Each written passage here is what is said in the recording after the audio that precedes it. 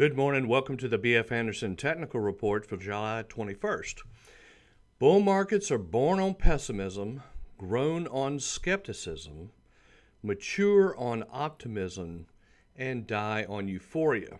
The time of maximum pessimism is the best time to buy, and the time of maximum optimism is the best time to sell. Sir John Templeton, who was a great money manager, respect him greatly. Now, if we look at the the bull-bear ratio, you can see that we've gotten extreme pessimism. So if Templeton is right, this is where the new bull markets will be born. Because what will happen, and this is what complicates matters, is when you start a new bull market, it's going to be led by stocks that are completely different from the past bull market. It's just a changing of the guard. So it's important to be flexible and understand that. Now, prepare for the worst, hope for the best. That has a lot to do with portfolio management. In other words, you need to learn how to survive first the bear markets, and then if things get better, you're ready to go. So let's take a look at where we are. We're seeing some real improvement here. This is the best improvement I've seen in about 16 months. So it's been quite a doozy of a bear market. So you can see here the Nasdaq's been heading down. Now remember what the rule is. The rule is we want to see that lower moving average turning up, which it is, and the index is actually above both moving averages. That's very strong. Here is the mid-cap stocks. You're seeing strength there. You see the lower moving average turning up. Now the rule is we're going to look at 5 indexes. 3 out of 5 need to be on this type of pattern in order to qualify for a buy signal. Here's New York Stock Exchange kind of turning up a little bit. Now you got to realize there's a lot of banks in this particular index. Small cap stocks actually showing the most strength. You can see this is very impressive. Now one thing about the small cap indexes is this is what you call a risk on, risk off index, because if the institutions start buying the small cap stocks, it means that their confidence and their need for greed is starting to pick up. Here's the S&P 500. So basically, we have got 3 out of 5 of these indexes giving a buy signal. Very positive. Also, if you notice here on the aggression index, we kind of based out, double bottom. We're breaking back above the lower moving average. Lower moving average is turning up. Now remember, this is a comparison of the NASDAQ to the consumer staple stocks, or technology compared to toothpaste. And we're seeing some real improvement there. Now, it would be really nice to see this thing break out of this base, which it's very close to doing. Also, we're noticing a big improvement in the new lows. Yesterday we had, well, actually on Tuesday, we only had 48 new lows. We're getting down below 40 or close to below 40 here, which is a very positive sign. So we're seeing good news here. Now, this is that Renaissance Fund. This is a ETF that invests in companies that have gone public in the last couple of years. And you can see, again, it's above the lower moving averages, breaking out. You got somewhat of a base here. I think that's a good sign as well. Now, on our economic indicators, we continue to keep an eye on interest rates, which are flattening out here at around 3%. Price of oil kind of downtrending, trying to hang around about $100 a barrel. Financial stocks are downtrending, however, seeing a little bit of improvement there.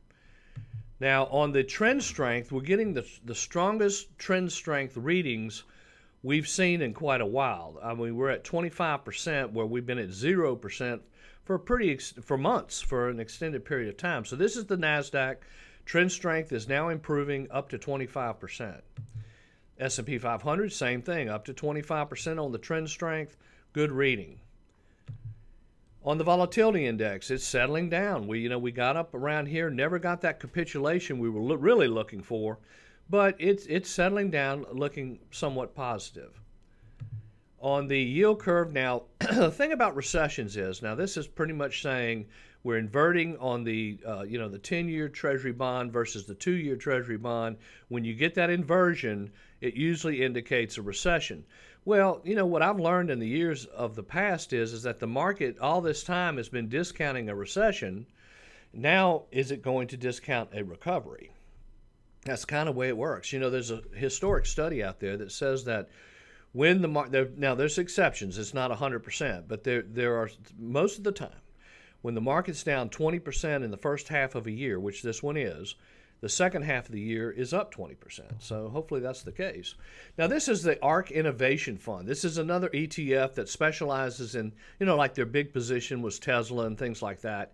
You can see here we've kind of developed a double bottom here in the ARK fund, and it has broken out above a trend line and actually starting to turn up. This is a very risk-on type of fund, and so let's see what happens.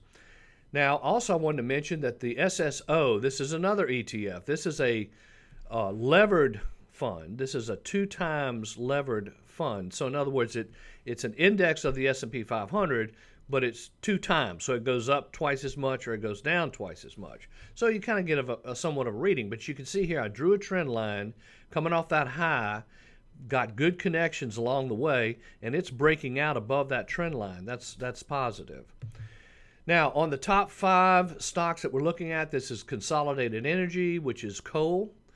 It continues to look okay. I would say that, it's interesting that it's coal, but that's what's kind of strong right now. Celsius Holdings. This is a soft drink or an energy drink company. I've actually used the product. It's a good product. They're out of Boca Raton, Florida.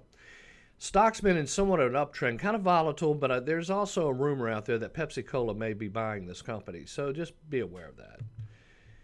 Enphase Energy, which is solar and batteries, above the 10-day moving average. 10-day moving average is turned up. Stock's breaking out, making new highs. It's surprising because that was in the middle of the Biden environmental package that doesn't look like it's going to pass, but these solar stocks continue to look good. Lantheus, which is a medical tech company having to do with injections for doctors. And basically you can see here we got a nice base, breaking out of that base. The medical stocks are really looking like potential leadership.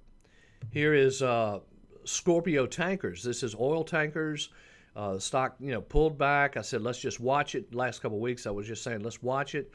Shoot, but it's now breaking out to new highs, so it does look somewhat positive. So all in all, things have improved dramatically here in the last week. Hopefully we're starting a new bull market, so if you have any questions about this, feel free to call. Thank you very much.